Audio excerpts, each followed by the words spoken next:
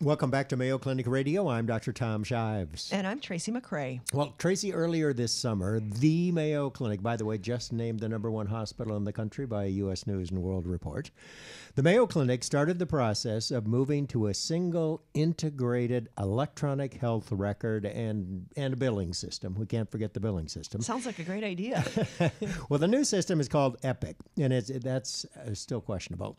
It's called Epic, and it is already being used at Mayo Clinic health system sites in Wisconsin.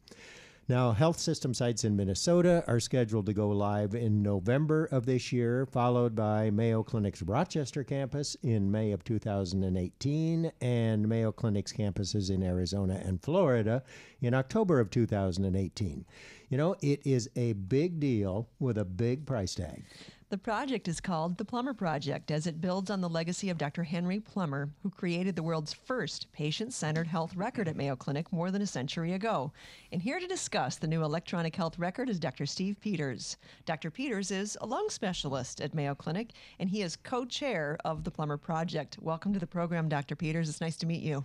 Thanks for having me. Dr. Peters, good to have you on the program. So, a lung specialist, but I think you've now turned into an IT specialist, haven't you? I mean, I wish our listeners could see the photo behind you that shows the Epic Command Center, where you spend a fair amount of time, but you've got a huge payroll. This is a big deal. That's correct. Thanks for having me. The Plummer Project will extend over a couple of years. It's already been in place for a couple of years as we plan this transition. Our main command center on 41st Street in Rochester has at its peak about 450 people working on the project at any given moment. There are twice that many working on it overall, and that's part of the cost, of course, is the people it takes to make the transition. We're talking about $1 billion, right? $1 billion has been cited as an overall cost. It's somewhat misleading because only a small portion of that goes to technology. The majority of it goes to people, and that's also spread over 10 years. And you might or might not be surprised to know that with our legacy systems, we were already spending $100 million a year or more on all our electronic systems. So this will converge perhaps 250 smaller departmental or disparate systems onto the Epic system. So in the long run, there can be savings associated with it. We are heard on 160-plus radio stations all across the country, and right now, many of our listeners might be thinking, who cares what the Mayo Clinic is doing for their billing and records? Why does this make a difference at all to healthcare? The reason it's important for us, and then hopefully relevant to anyone who cares about the Mayo Clinic or anyone who's been a patient or trained here or is interested in our success, is that it is a practice convergence project rather than an information technology project. Over time, as we spread to Arizona and Florida, those centers grew and they developed a different and separate electronic medical record, which occurred for good reasons at the time. In the health system, these were smaller practices and hospitals that we initially absorbed and managed more or less as a holding company, but now there's a strong desire by our leadership to create a single Mayo Clinic experience where we can spread our best practices and do things efficiently. In recent years, there's a lot more things we can do inside of the electronic medical record. For example, give decision support to nurses, pharmacists, and doctors with best practices that have been vetted and well established.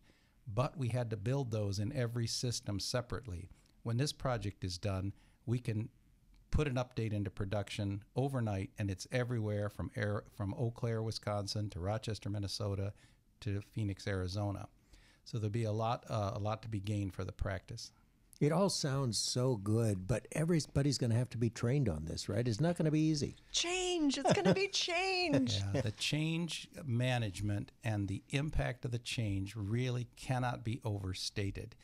This is an integrated system from end to end that includes the appointment scheduling, registration, checking a patient in, recording the blood pressure and heart rate, conducting the examination, creating the documentation, all the workflow in the hospital, everything that occurs, every surgery, every blood transfusion, and then all the billing that goes along with it. So everything everyone does at Mayo Clinic, currently of the 65,000 employees, over 50,000 people will be directly affected by this in everything they do. And it changes sometimes subtly and sometimes pretty dramatically just your typical workflows. How long does it take to learn this? How long does it take most people? How long will it take someone like me? Oh, boy. It would take, the way we're planning the training is the fair amount of self-study. So what we'll ask you to do is look at some short video clips and do some preparation prior to classroom training. There will be typically 2 half-day classroom training sessions, and that gets you the basic navigation, the basic workflow, and then it takes a few weeks of seeing patients in a typical volume for you to become comfortable with the experience that you gain. Let's talk for a second about Dr. Plummer, because not only is this project called the Plummer Project, we are recording this program in the Plummer building. Dr. Plummer is pretty important to the history of Mayo Clinic. Henry Plummer was one of the first physicians brought on by the Mayo brothers in the early 20th century, and he was sort of famous polymath and good at many things. He brought a lot of engineering design, and one of his contributions was one of the first organized paper medical records. Prior to his planning, each specialist more or less kept a cardex or a register of the patients they had seen. And he thought that it would be important to have a patient-centered record, which was a paper record in a folder that could move with the patient around the clinic so that each person in sequence could know what had happened before. He also made a great number of medical contributions, but we named this project in his honor for that history. He certainly would be your running partner on this, wouldn't he, if he were here today?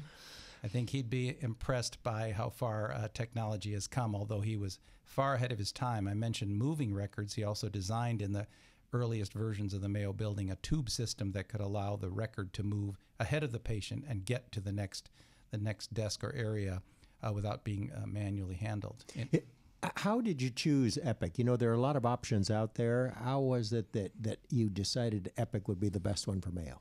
So the selection of the vendor Epic, which is a large company based just outside of Madison, Wisconsin, was a very thorough and balanced vetting with enterprise-wide participation across all Mayo sites. It took many months after the call for proposals and demonstrations by multiple of the leading medical record vendors to come to a consensus that Epic would be the best choice for us to work with. And you've gone live on one site. Wisconsin sites have gone live. How did that go? So the Wisconsin Go Live, it's one region. It's 27 facilities, 7 hospitals, and 20 clinics. So it's a pretty big gulp that we took. And it overall went quite well. Technically, it went well. Another challenge for the project was we had over a dozen codependent projects, things like laboratory systems and materials management programs that had to go up at the same time. Those have all gone successfully. There are some, anything of this size has some minor glitches that are technical, more so the workflow that we mentioned before. This is still, now we're over a month into it, and we're still dealing with workflow changes and fine-tuning the system so it provides a single Mayo Clinic experience, but still allows a small community practice, a small critical access hospital, or a larger hospital like Eau Claire and La Crosse to function well. You know, it all sounds so exciting, and you know, it's going to be wonderful once we all learn how to do it, and I hope we all learn. The electronic health record, the Plummer Project, Mayo Clinic lung specialist and co-director of the Plummer Project, Steve Peters. Dr. Steve Peters, thanks so much for being with us. Thank you.